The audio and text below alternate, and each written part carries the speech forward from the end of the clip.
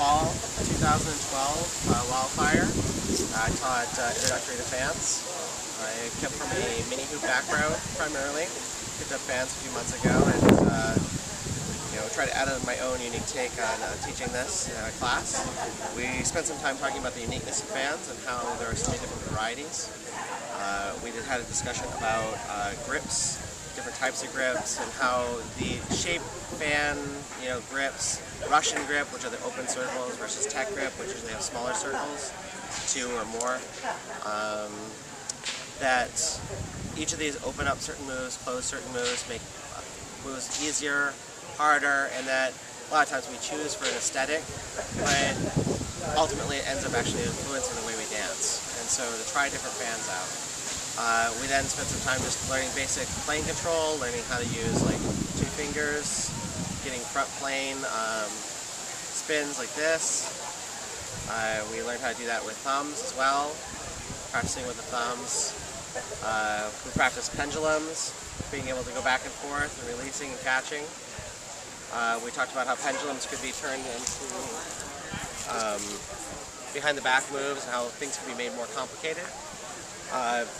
That all moves generally have a component of being able to be done with static and also being able to be done, static being held, and also being done more dynamic with spin. And that you find your basic dance style and how you move, and then you can find from there the flourishes and spins that go with it. So if you want to move in certain lengths and positions and forms, you can add spins to that and add the tech components to how you already move. We covered barrel rolls like that, and how to do those in static as well. We covered wick isolations and being able to come back through the center, change positions. These fans are not the best for this kind of style, so we borrowed somebody else's and showed some of the basic tech for this. Also isolation, where you hold one fan, move around it, that you can stack. You walk with this, move around. You can also stack in other ways as well.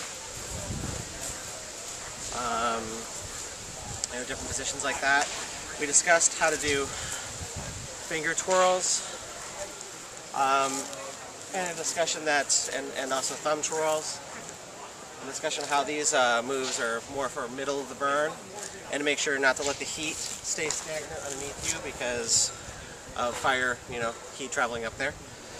So, covered, moving in 45 degrees, different positions there. I think what else? Yeah,